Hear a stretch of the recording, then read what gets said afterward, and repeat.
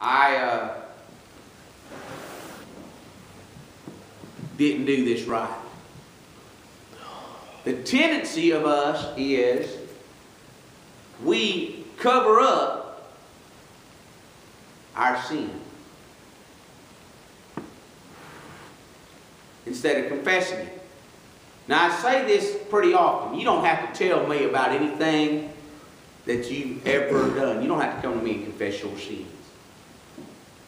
I didn't see them, didn't know about them. It's none of my business. But it is the Lord's business. Now, if you're not doing right about something in the church, then it might be something you need to deal with the church. But if it has to do with your something out here, and the Holy Ghost convicts you about it and shows you this, you confess it before the Lord. He that covereth the sin shall not prosper, and whoso confesseth and forsaketh them shall have mercy.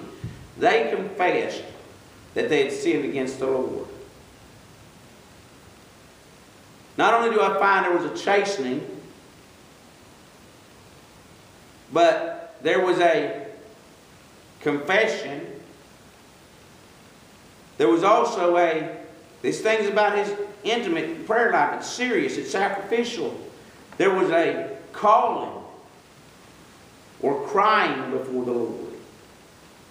In verse number 8 of chapter 7, and the children of Israel said to Samuel, cease not to cry unto the Lord our God for us, that he will save us out of the land, or out of the hand of the Philistines.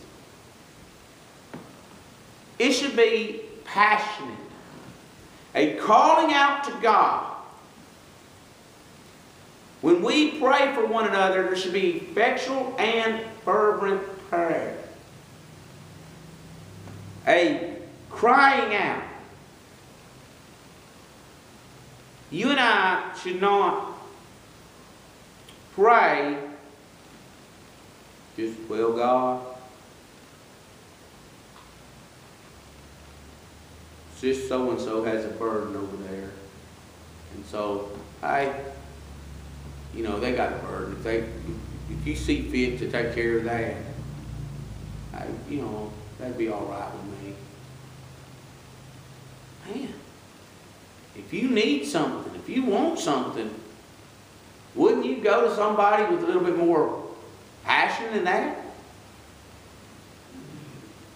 If your car is broke down on the side of the road and you call a record driver, you call him and say, yeah, if you ever get a chance one of these days, we're over here broke down on Cold Scott Street.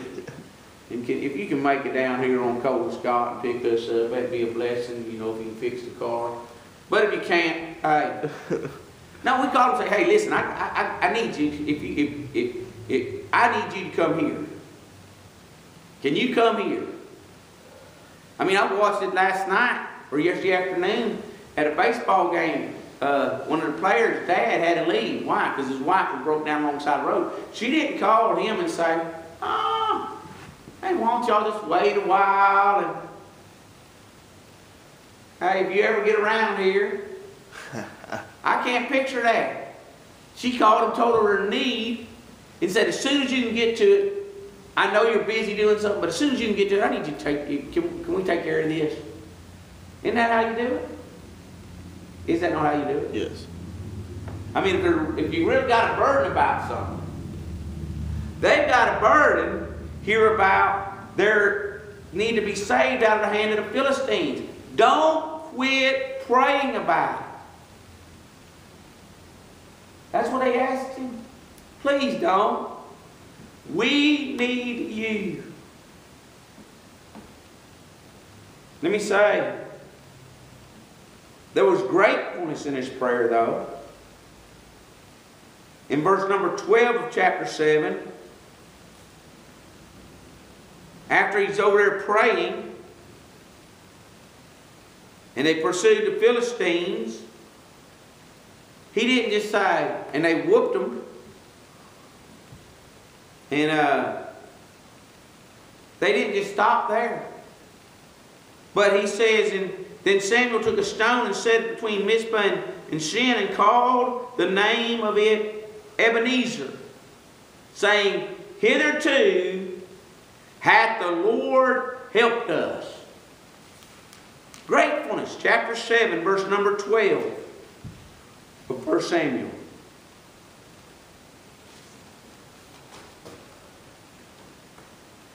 When God does answer prayer, you and I ought to be grateful, thankful. When He answered prayer about Uncle Leo, hey, I said, woo, hallelujah. We prayed, God answered. Did we not say thank you, Brother Johnny?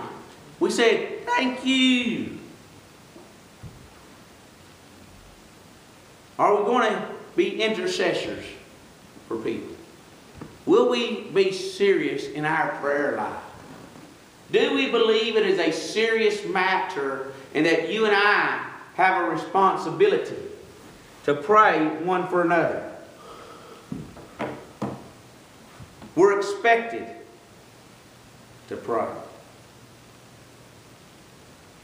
You say, why should we pray?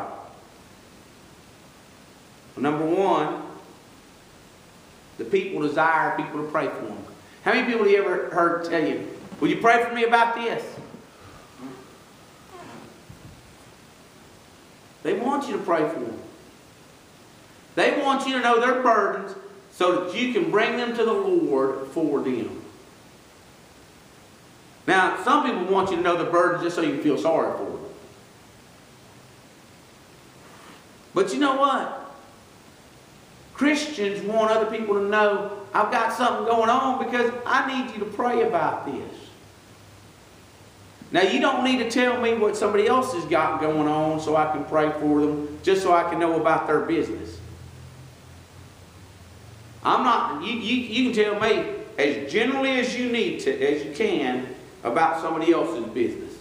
If they want me to know about it, especially if somebody that, if what I know could affect the way I think about the person.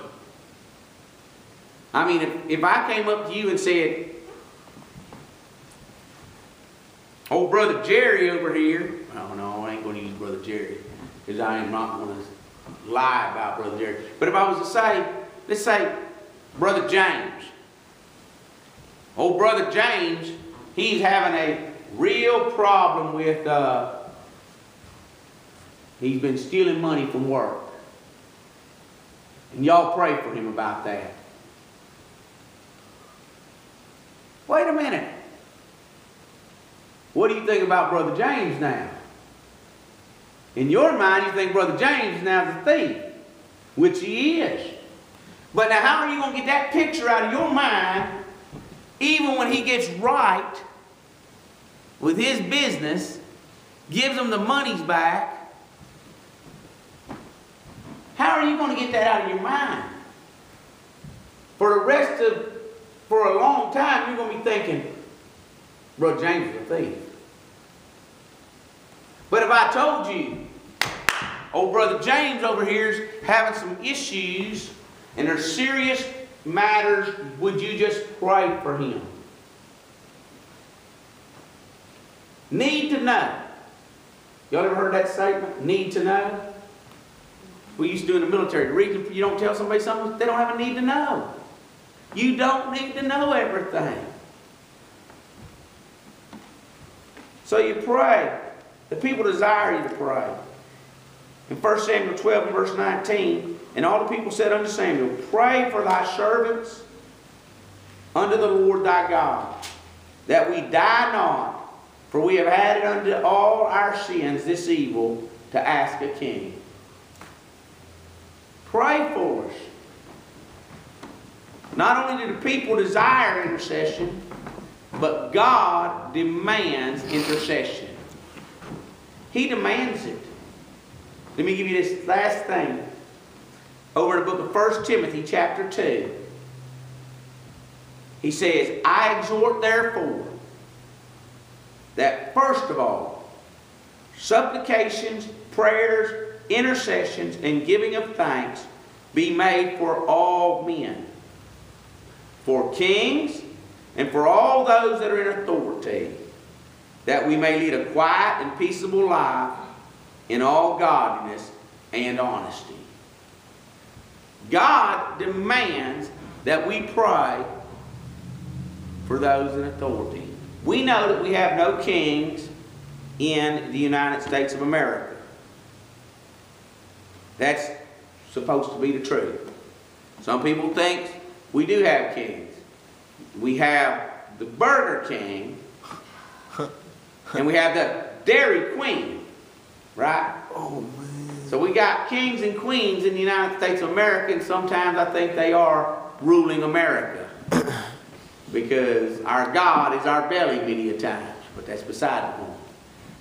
That's that one. But we don't have kings and queens in the United States.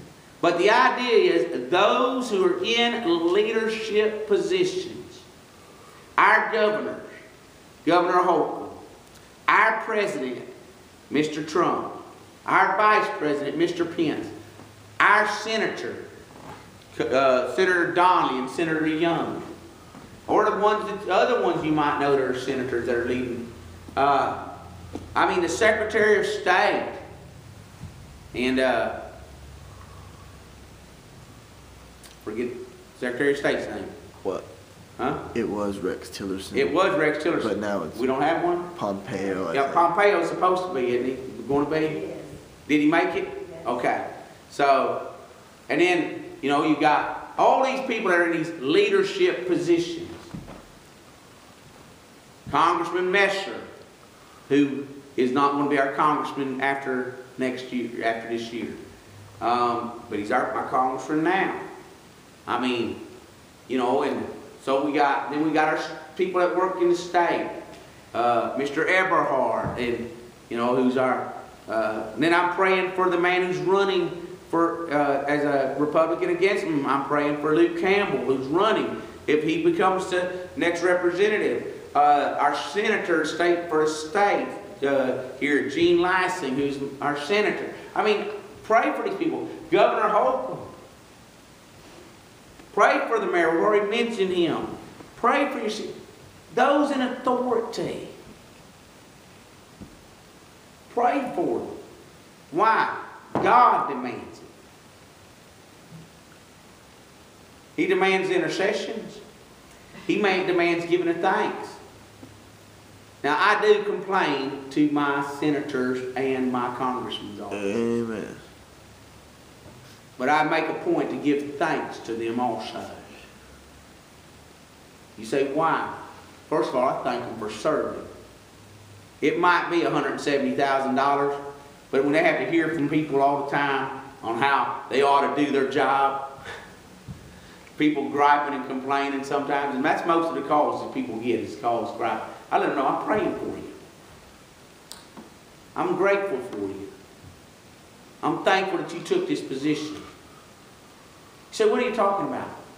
Giving thanks, intercession, prayer for those in authority, that we may lead a quiet and peaceable life in all godliness and honesty. Father, I pray you'd help us